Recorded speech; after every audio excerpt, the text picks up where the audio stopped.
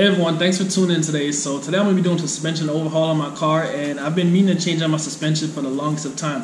I made a video like a couple months back debating on whether I should do a coilover or a bag setup, but ultimately ended up going with another coilover setup. The main reason why is because I did some research and I'm like, the way my driving style is and my comfortability of things, I'd rather just stick with the coilover setup.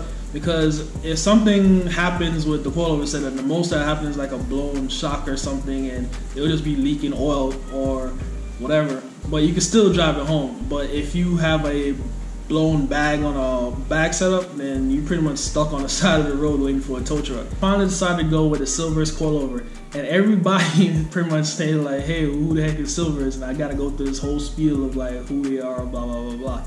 And pretty much they're a company that's been around since 1999, and they finally started producing into the US, or shipping into the US. So I went ahead and ordered a set. It came quick as heck, like within five days. Yeah, like 5 days from order, and it came that quick. Like generally they really take like a whole week, 2 weeks or something just to send out a darn coilover. Anyways, you could go ahead and have like a custom setup and it'll still be within that time frame, because they have their own factory where they build everything in one spot. They're not sourcing anything anywhere else. And I also wanted to stay with the stock setup. I didn't change any custom spring rates or nothing like that, because I wanted to see how it feel on the car so I can get my honest review later on once I put some miles on it and see like, hey, is this the real deal kind of thing. In the future, most likely I'm gonna go ahead and get a custom spring rate setup and throw on some what's it called, Swift springs. Throw some Swift springs on it, because I know you throw Swift springs on anything and them things ride good. So it came within 5 days and it looks very well packaged. I got the, what's it called, plastic over it with the straps. So it had the sending information right here and all that good stuff. Took that off already. So yeah, I'm just gonna go ahead and get some clippers and snip these apart. The wrapping is off and this is how it looks. I know y'all really don't care about how the box looks or anything, but yeah, it's pretty spiffy. So we're gonna go ahead and take the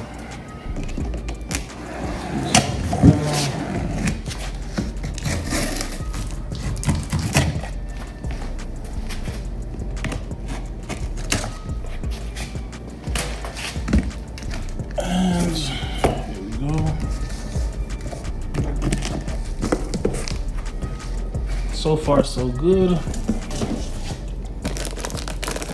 So here's the rear springs, the adjuster,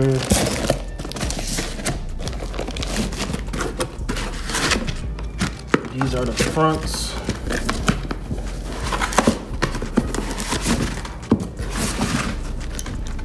and these have dampening and camber adjustment, just what I needed.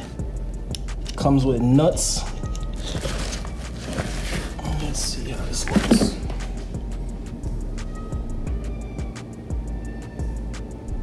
It looks pretty good. And that's the other side. These, I would assume, would be the rear shocks. So this is in fact the rear. So 24 levels of adjustment, and yeah. Nice. And up here is the dampening adjustment. So up here would be the top of the shock tower, and then underneath the little piece underneath the car in the wheel well, this is where you'd adjust it from. So it would be like underneath here that you could adjust the dampening. So under here is the owner's manual and a little Allen key to lock in the collars right here, spanner, and like a sticker. Yeah. So they got a sticker in there also. So looks complete.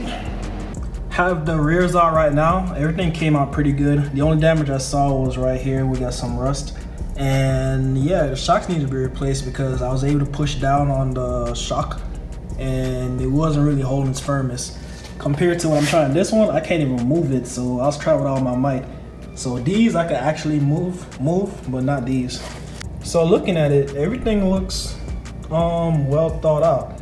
The one thing I like is right here, it doesn't use a the channel lock system. So use this bolt right here, loosen it, adjust it to where you need to go, and then tighten it back down. So if you compare over here on other coilover setups, they generally have these locking collars, and these locking collars is a pain in the butt, man. Like sometimes it's like trying to adjust them and turn them, and it's like too much stuff to do to get everything adjusted right. So I have the eccentric bolt with a permanent marker, so that way when I reassemble it, I could go ahead and not really mess up my camber settings. There's one thing that I noticed, and it was the kit comes with this piece, that piece, and right here these washers. So right here would be underneath the undercarriage inside the wheel well, and then I reused this piece off my old suspension for these like rubber bump stops, so this would go up into the car. So I have this one like so, and then put this up inside the car, and then when I'm inside the car on top, run this down on here like that, then push this washer, and then tie it down like with this bolt. So that way I'll ensure that there's no noise or anything like that rattling around.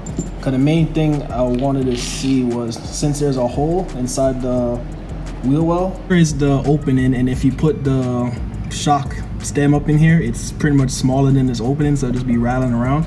So with this inside here and the shock going through this part right here, it keeps it centered and flush, so that way there's no rattling around or anything like that.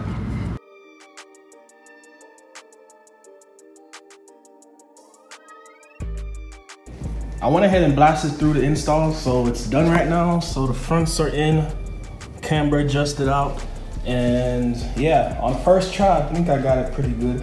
I'm only like a ½ inch too high, so I might just drop it down a little bit, but I'm just gonna wait for it to settle and see where we land. The rears is like pretty much perfect, so I might have to raise it up a little bit, a ½ inch or so, but yeah, just waiting for it to settle.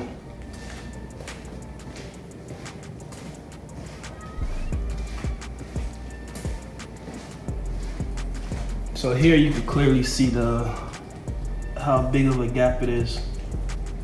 So the suspension install went great, everything fitted up good, and yeah, I can't wait to drive on this. But the only thing is, since I have that tire that has like a leak in there, I gotta bring it to the tire shop and see what's up with it, and then I can finally do some like actual driving around on it. But I drove around the block with it, and it felt pretty good. So it's a way big difference from the way my old suspension were. But my old suspension was like pretty much beat. They were like on their last legs. So anything I believe would be way better than what I was riding on before. So thanks for watching. I'll see you guys in the next video.